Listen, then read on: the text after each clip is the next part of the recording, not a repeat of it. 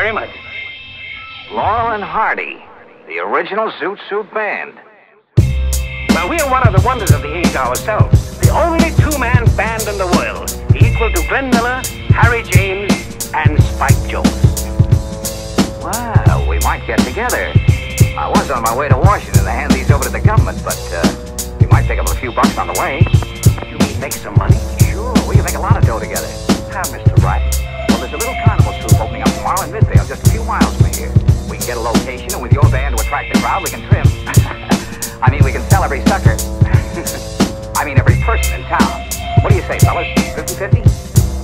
Well, we could use some money. Okay, fellas, see you in Midvale. Goodbye. Goodbye. Bye.